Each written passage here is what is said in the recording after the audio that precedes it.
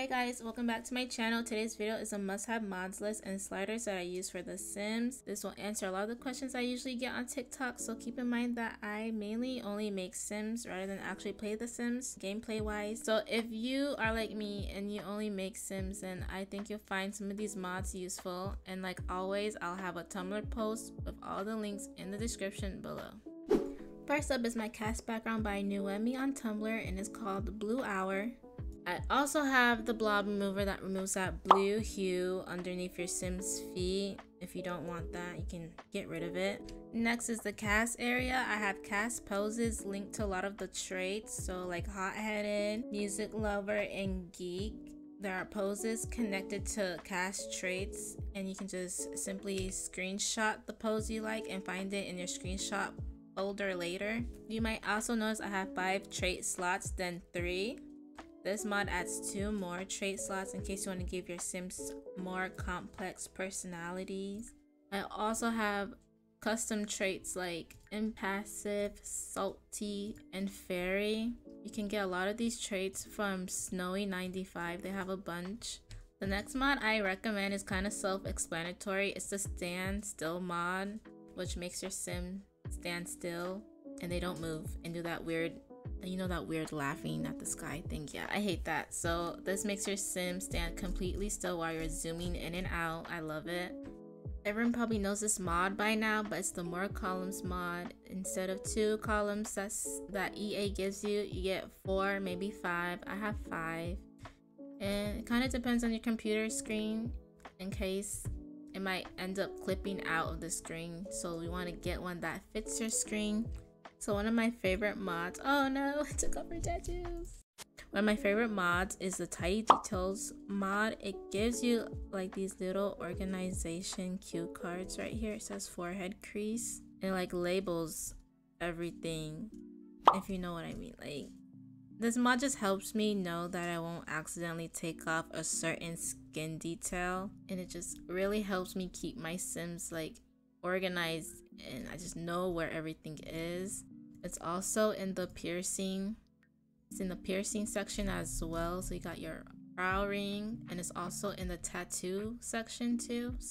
Boom, it's in the tattoo section as well. Speaking of the tattoo section, as you can see, my Sim has these cute white aesthetic undies on. These are by Grim Cookies. It's a mod override that replaces EA's with these ones, and I prefer these ones so much more. Another mod override that I have is the no EA lashes. So this mod basically just removes EA's bricks that they call lashes on each of their default presets, and I just love this mod to death.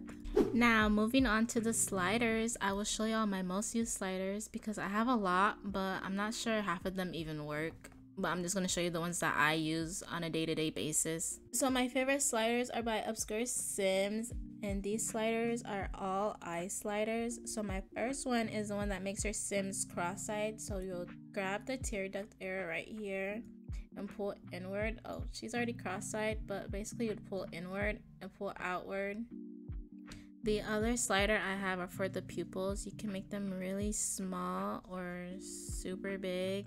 All depends on my mood basically, but I like to make it like around in the middle of no white showing at the bottom. The next eye slider, you basically grab the corners up here and you can make your Sim's eyes super small or super big. I like to max my Sim's eyes out. And then same with the tear duct area, you can like tilt them inward or tilt them more outward. I also have a nose slider that changes the width and the length, so you can have a super cute big nose or a super cute small one. And then if you go into detail edit mode, you can also give them a super pointed nose as well and still mess with the width too. Like you can make it up, down.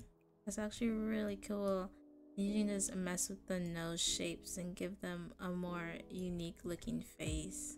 I have a couple chin sliders as well. I forgot who made them, but you can grab their chin and make it long or make it short.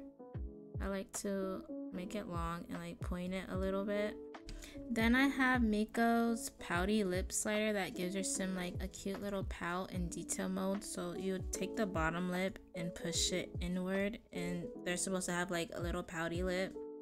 And I have a slider that gives really long lips, really short lips. My favorite, which like gives them a more puckered lip.